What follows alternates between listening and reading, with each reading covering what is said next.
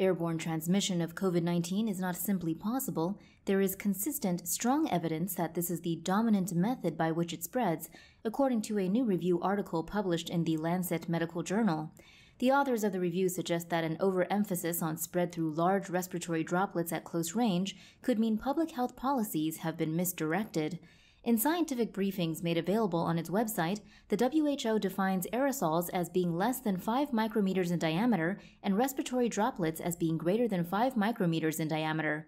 However, the Lancet states that droplets with diameters of up to 100 micrometers may be able to spread the virus through the air. Foremost among its justifications for this claim is the role of superspreader events in spreading COVID-19.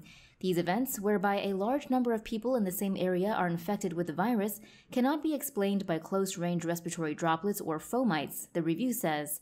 Further evidence in the same direction comes from observations of transmission between people in adjacent rooms in quarantine hotels, but never in each other's presence.